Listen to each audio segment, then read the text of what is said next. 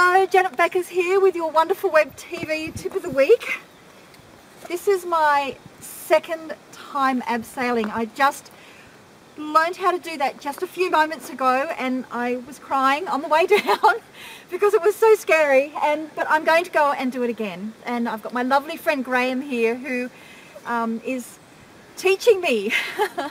And so how does this relate to business? Well, let me think of a business lesson from here. And I mean, the obvious one is when you go into business, you're just going to have to jump. You're going to have to do something that just scares the life out of you and take that jump. But the really important thing is you just don't jump. You don't just go, right, I'm going into business, I'm going to drop everything and that's it. I'm just going to free fall. You know, you need to take the time and make sure you've got your harness on, you've got your security, you've got a great mentor.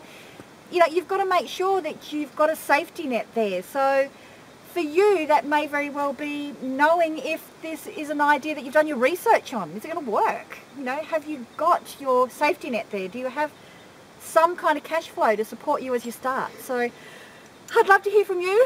Leave your comments down below as I head down below and tell me, you know, what sort of safety net have you got as you take that big jump. So bye, here I go. I hope this could end up a very long video as I slowly go down. Just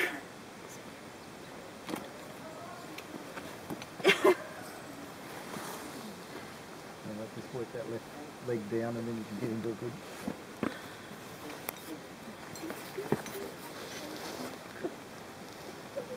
Oh, it's so much easier the second time. 20 times. You haven't done it until you've done it twice.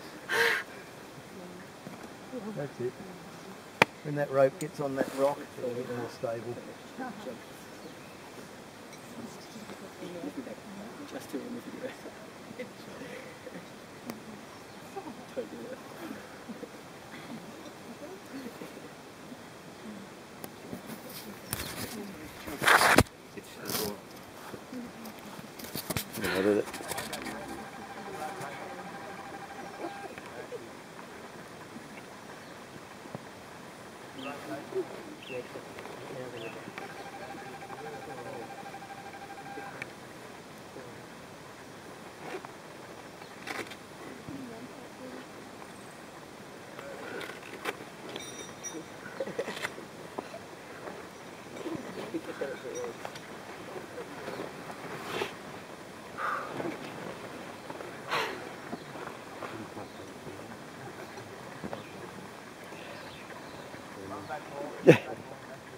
Just like your little business message, there's more than one leap. You've got another one coming up.